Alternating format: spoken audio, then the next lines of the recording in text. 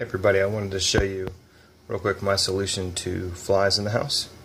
You can spend all day hunting them down, or you can just use a glue trap, set it under your under counter lighting, or put up a small light and put it kind of close to it.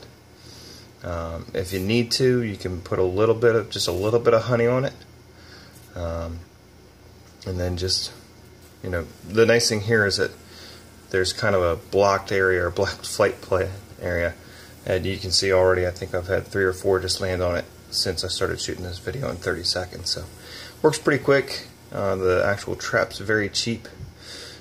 Take and toss it.